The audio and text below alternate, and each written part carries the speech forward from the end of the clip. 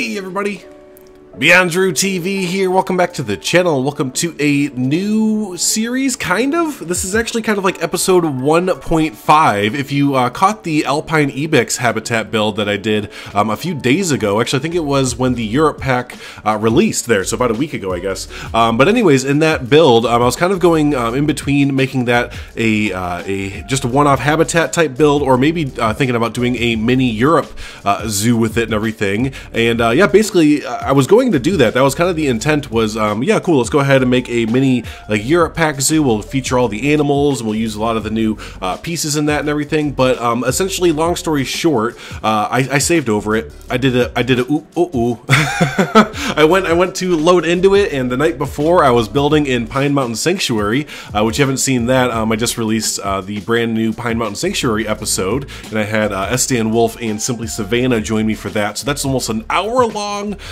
episode, or hour-long time-lapse looking at Pine Mountain Sanctuary stuff there. So if you have some time over the week and you want almost like a podcast, basically almost like a podcast style Pine Mountain Sanctuary, be sure to jump over there and catch that. But anyways, yeah, making a short story long, yeah, I was building in that, and I think I saved over the Alpine Ibex habitat, and I think I may have done it a little bit subconsciously, to be honest with you, because I don't know, it was okay, and I know people were giving nice comments and saying they liked it and everything, and for the most part it wasn't bad or anything, but it just wasn't really like anything that made me go ooh. Like, yeah, I try and do that with a build, at least. Like, I don't try and pat myself on the back too much, but I try and find something that at least inspires me a little bit when I'm building. And the reference photo that I did find for that build, it was good. It was a nice almost like a Bavarian, like Alpine chalet type building, and it looked pretty nice in the reference photo, but it just didn't really translate over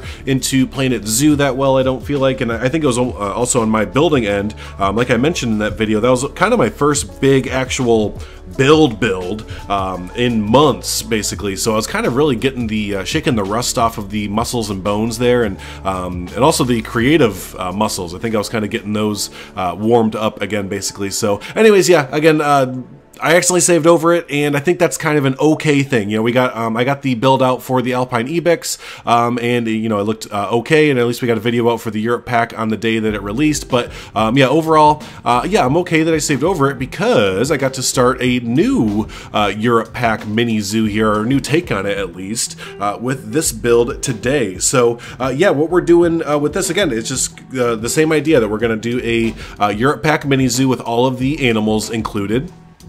But the main theme of this one, because actually I'm not going into this kind of blind. That was my big issue with the previous build, was I was really just going into it completely blind. I was just I got my hands on the new Europe pack. I was giddy. I was like a dog that was chasing a car kind of thing. I was like, oh man, I'm gonna get it. It's gonna be a good time.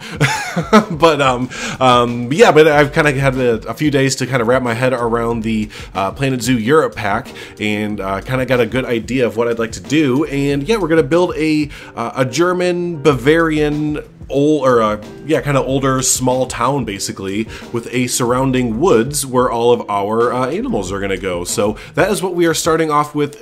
Here we are, I'm just kind of building up a little main street, and this is not actually inside of the quote-unquote zoo quite yet. This is kind of a little main street area just outside of the entrance to the zoo, and I use quotes there because I'm not really sure that I would classify this as a typical zoo. I don't even know how to explain like what this is. It's almost like a town that you happen to be able to, like a themed entertainment town that happens to have animals surrounding it, but I'm not really like looking at it like a paid entrance. I don't know. It's all over the place. It's just a kind of a random idea that looks cool, kind of thing. So, but yeah, again, that's kind of the idea that we're going for here, is going for that Bavarian kind of Alpine chalet type style, I guess. And yeah, we're gonna have a surrounding really cool looking woods. Because I say cool looking because the new foliage that we got in the DLC is really neat, and it makes it so that we can build these really cool, like temperate, I guess, European obviously, but yeah, these really cool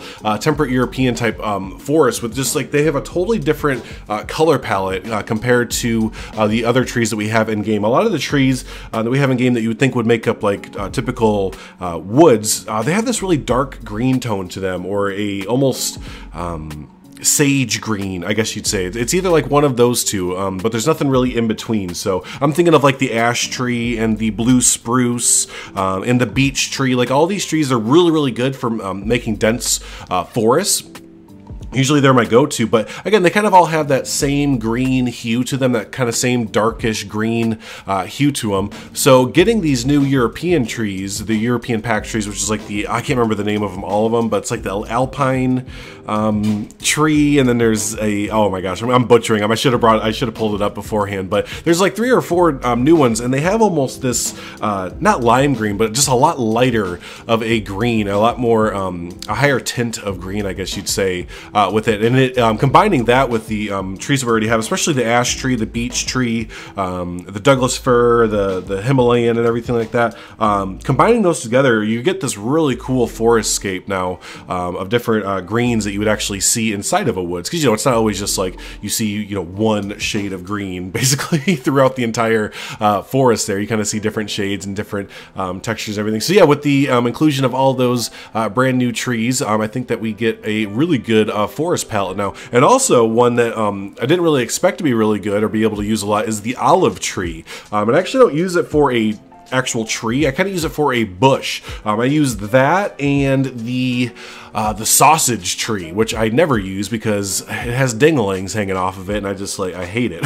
it's one of my favorite trees, and it's also one of my least favorite trees, all in the same breath there, basically. I know there's a really great mod, I think Leaf made it. There's a really great mod in the workshop that gets rid of the dinglings hanging off of the sausage tree, but I don't have that installed currently. So, but anyways, yeah, I use the top of that and the top of the olive tree to make these really nice bushes in these new forests and everything like that. So bada boom bada bing, there's your little foliage pointer for the day. So yeah, as we're going through here, we're using these new stained glass pieces, and these are so cool. I love using these, and I want to keep using these as much as I can, but the best way to use them, in my opinion, is to kind of have it open so that the sun kind of shines through there. That's kind of the issue I was having. I put I finished the building later, and I don't think I recorded it. No, I did that off camera. But anyways, I finished the back of the building, and then obviously the sun goes away. So I got to kind of figure out a way to either keep a side open or get some actual glass in the back of the building without actually showing the back of the building.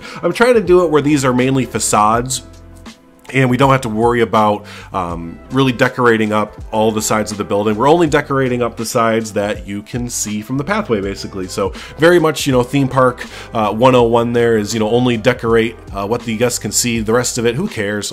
It doesn't matter if it looks good or bad, or if it's, the backside of a backstage building or something like that. It just doesn't matter. Whatever the guests can see, that is what matters there. So, but yeah, so I'll have to kind of figure out some lighting in the back there, depending what I kind of do in the back area here. So, but yeah, so as we, excuse me.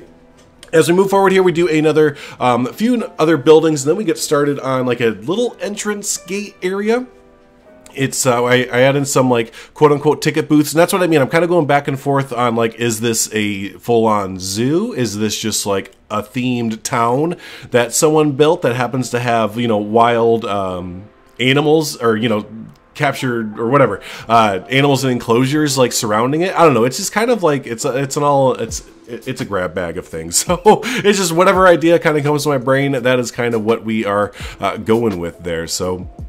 And kind of speaking of the new Europe pack and all the new pieces and everything, a lot of the consensus I'm getting from you guys from streaming and on Twitter and everything, it seems like people who used to play Planet Coaster a lot, we're all getting the vibes that this feels very much so like a Planet Coaster pack. Obviously, we don't have any new rides with it, which, oh my gosh, could you imagine if we got some new rides in the game? That'd be so great. But anyways, yeah, there's no new rides or anything, but just the pieces that we got with it, it just feels very Planet Coaster, all the themed up pieces, and really that's what got me inspired to build this really big themed out Bavarian type town and everything, is just the fact that as I was going as I was going through the pieces, it just really felt like a Planet Coaster pack that we would get. Finally, there we go. I was waiting for it.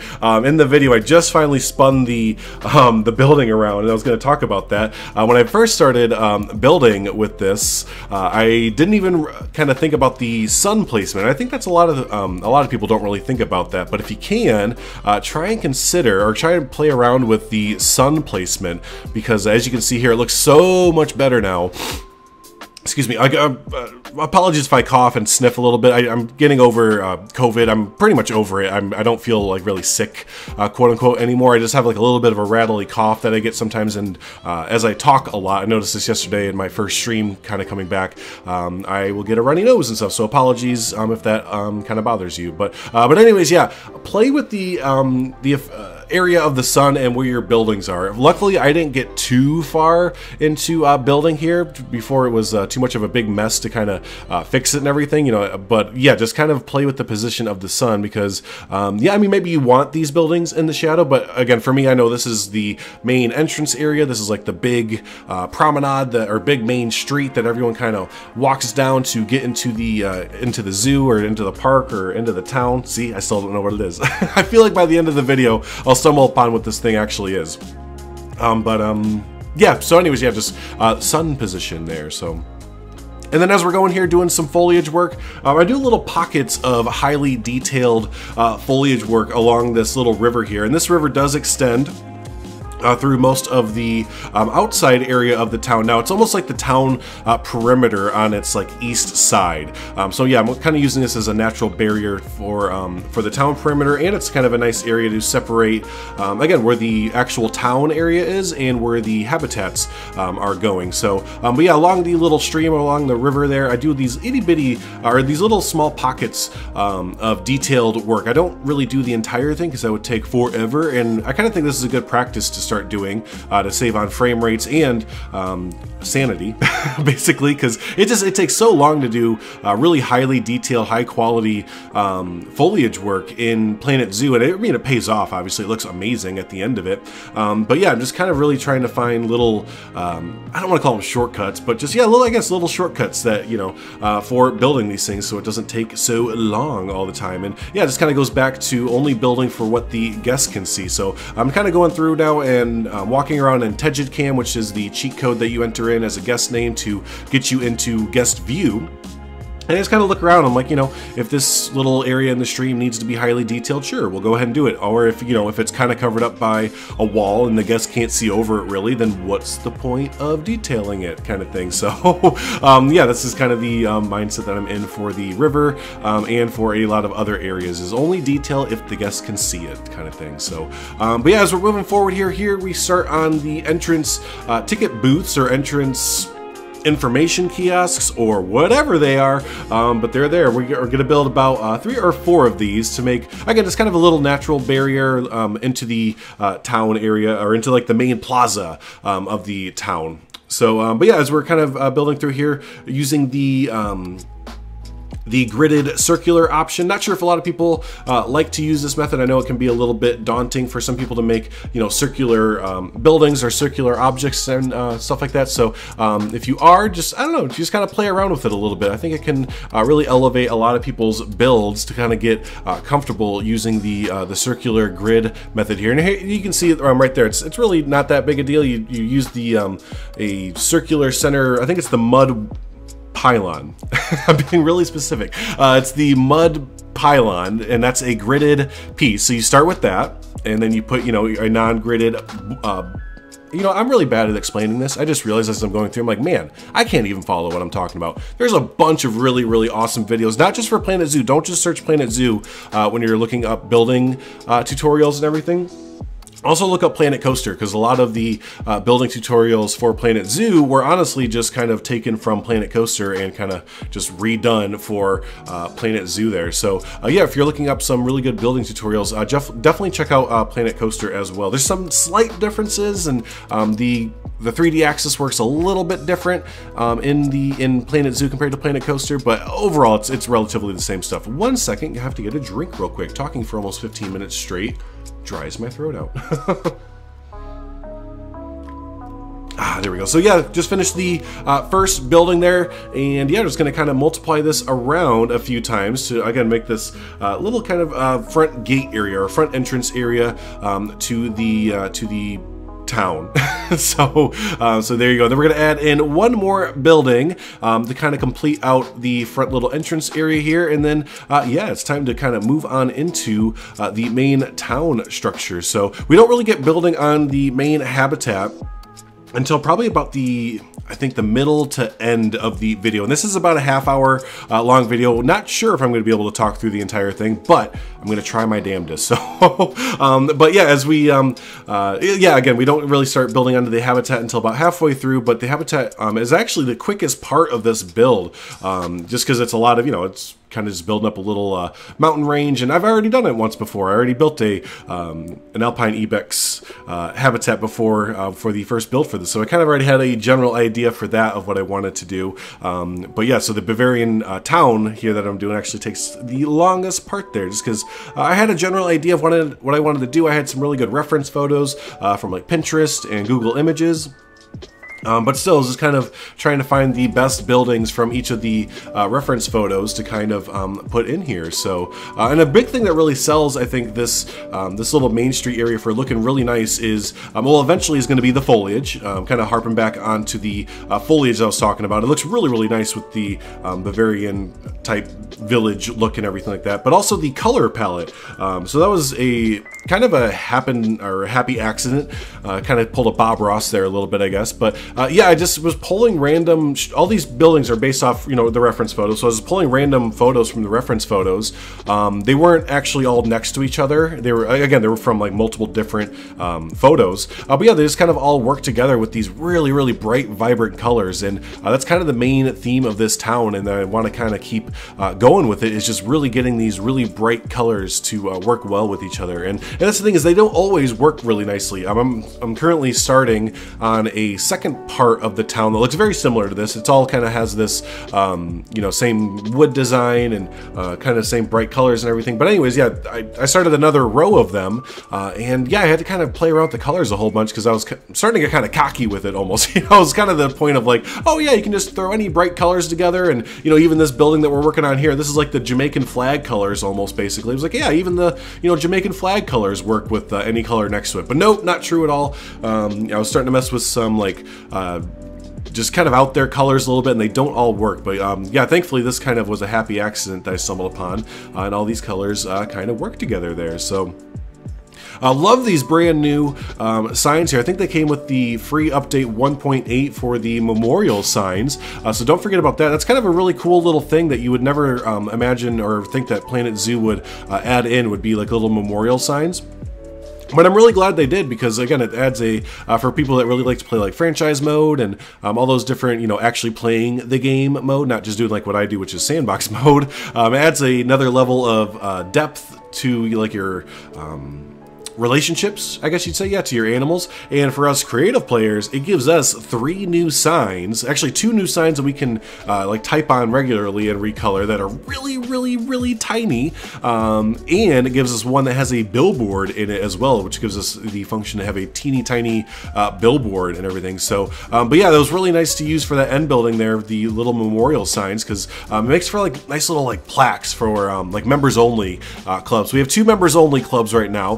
One of them is a dinner like club that is Claire's Place. Claire is an awesome member of the community that has been with us for a long time, and it just kind of worked out. I know it sounds great, doesn't it? Claire's Place. It just kind of sounds like a little diner or a little supper club that you'd go to. So there's that, and then there's this, I don't have a name for this green building there, but this is a members only like club that you can only get into, yeah, if you're a member there. So yeah, why don't we do that? If you've listened this far in the video, almost 20 minutes of listening to me jabber on, why don't you comment down below.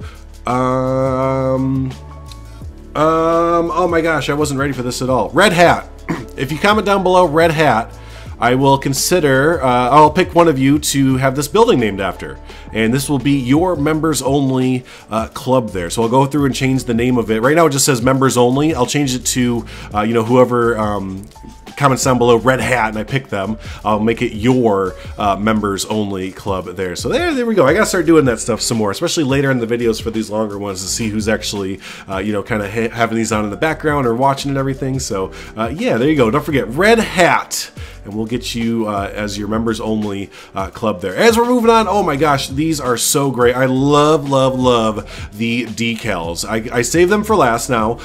They're like the very last thing I add on to a build, just like the props. I used to do foliage and props as my very last things to add to an area. Now it's decals, foliage, and props. And holy cow, again, I think these are part of the Europe pack. There might be some free ones with the update 1.8. Correct me down below if you do know which one is which. But anyways, yeah, if you don't have the decals, you have to get them. They add so much to builds and everything. I've seen so many people upload things on like Bro Nation and my Discord that they're starting to add in these little decals to like concrete streets and sidewalks and you name it. I mean, it just adds so much. I can't emphasize it enough. And I've myself and many others have been calling for these for a really long time, just because if you've played City Skylines in particular, their modding scene over there, they have a bunch of little decals that you can put all over the place, and it really, again, it's like grungy decals or like parking lot decals,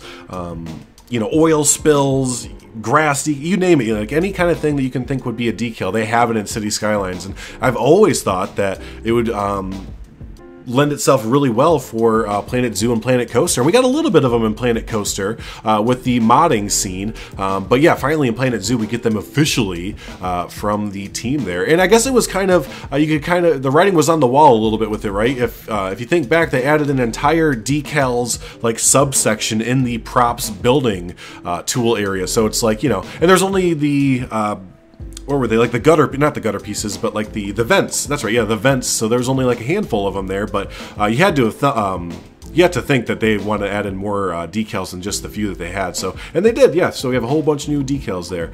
Oh yeah, this also another item that I'm not sure if it was part of the Europe pack or if it was part of the free update 1.8. But we got the new periwinkle. I think that's the name of it. Oh, it might be something else. No, I think it is the new periwinkle ground cover, and we get two different versions of it. Well, four altogether. Two of them are, one of them's light green, one of them's like a bright green, and then we have two of them that have flowers with them, basically. And anyways, they are great for building coverage. If you want to get like ivy or like, yeah, make it look like there's, again, yeah, like ivy growing up the side of the structure and everything. They are really good for it. I don't mind the ivy that we have in game. It doesn't look bad or anything. Excuse me. But it's another one of those things where the ivy that we have in game is really dark green, like really dark green, and it has very specific like textures on it too.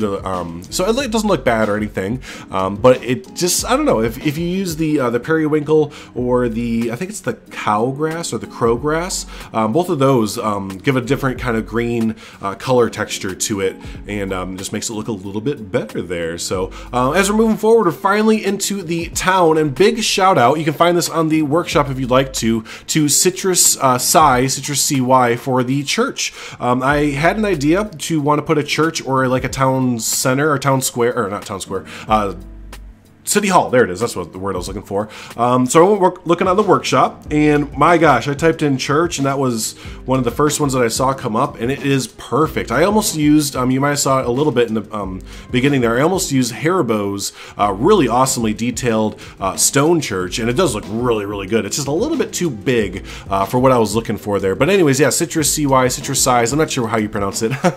They had this church up there, and it was perfect. I didn't have to change colors, I didn't have to change, you know, the size of it or anything like that. It was empty on the inside, which was also perfect because I wanted to put a restaurant in there for guests to use and sit on the outside wings of it, or you know, yeah, sit outside, just outside the church and everything. So yeah, big shout out to Citrus CY for whenever you built that, because yeah, it worked out so well for the build. So, and speaking of the restaurants, unfortunately at the time of recording this, which is December 21st, a few hours before this goes live, Right now, the restaurants and the new, what do you call them? The counters, the new counters, they don't work for me. And they also, I know a few other community members when I was streaming yesterday were talking about how they're not working for them as well. So that does seem to be a little buggeroony.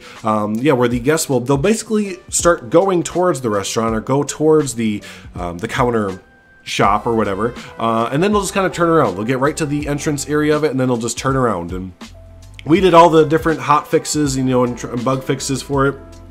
I closed it and reopened it. I fired the vendor and hired a new one.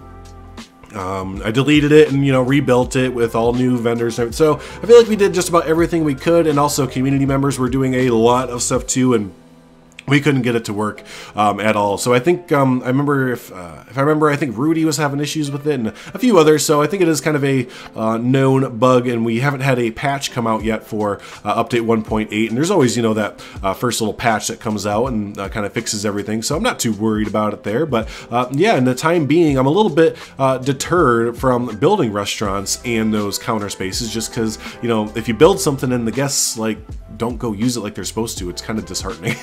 At least for me a little bit. It's just a little bit disheartening for them to not use it and everything. But what are you going to do? So hopefully we get a fix for that out very, very soon.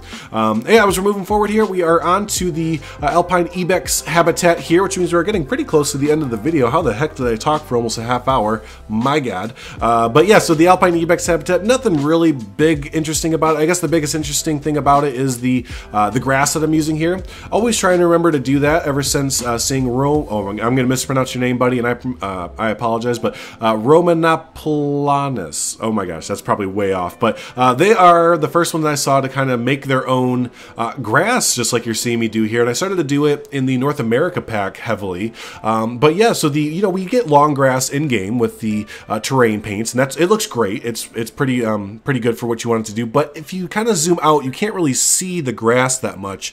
The LODs are, excuse me, don't really lend themselves to be seen from very far away, unfortunately. So yeah, this method of, you know, kind of making your own grass it kills your frame rates.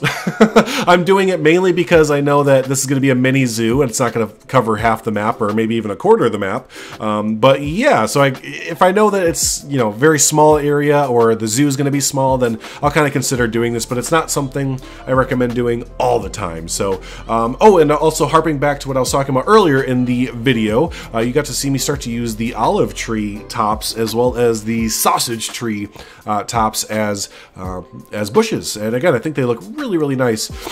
Oh my, excuse me. Sorry, my nose is getting really stuffed up. I'm gonna have to wrap up here. But anyways, yeah, I just think they look really, really good as bushes for woods and everything like that. So, but yeah, for the remainder of the video, not too much left to go there. This was a really big build. I just kind of sat down and built in one sitting for about 5 hours. There was not that many cuts during this thing. I didn't get up that often. It was just like, I think it was Saturday, and I was just like, let's do it. I got the vision. Let's go. But yeah, so the remainder of the video, a lot of foliage work, a lot of rock work, and I also build this little almost like stone temple lookout where that little roundabout is on the left hand side of the pathway there. So yeah, look out for me building that, but don't get too attached to it. I don't really like how it ended up finishing, or yeah, basically how it looked in the end. I do like the idea of it. Here we go, I'm starting with it right now. I do like the idea of it, but I'm not too happy with how it came out. So I do think I found a workshop item that actually might work perfectly for it. So I might just use that, because why not? If it works, it works, kind of thing. But anyways, yeah, I did still leave this thing because I might leave it. We'll see. But yeah, just kind of built a little stone temple, stone church, or something like that, bell tower kind of thing. I don't know. Out in the middle of the what will soon be woods. So there you go. But hey, all right, I'm gonna go ahead and take on off there, everyone. Thanks so much for hanging out. Always do appreciate it. If you've hung out this long and you're not subscribed already, be sure to hit that subscribe button. I am back uploading a bunch of videos, a bunch of new series, and all that kind of fun stuff, whether it's Prehistoric Kingdom, Planet Zoo. Those are the only two right now. But in those games, we have, you know, Prehistoric Kingdom, we have Dino Kingdom, which we're going to be building a whole bunch on that. Planet Zoo, we have this little zoo right here. We also have Pine Mountain Sanctuary, and I'm also going to be starting up the franchise mode zoo again. And also, I've been kind of working on the background of, I'm working on Sunset Ridge Zoo, take 2, basically. So that was a zoo that I had set in California that I accidentally lost due to mods being in there that I forgot to update or something like that. But anyways, I've been kind of working on a part 2 of that, and it's looking pretty damn cool, not gonna lie. So we might get that out kind of soon as well. So lots of fun stuff on the channel to come, so be sure to hit that subscribe button. Also hit the like button. It does help out the video, helps push it out to more people that might not see the channel otherwise. So hey, thanks so much everyone for hanging out. Always do appreciate it. And yeah, we will see you in the next episode of the Mini Planet Zoo Europe Pack Mini Zoo. Bye.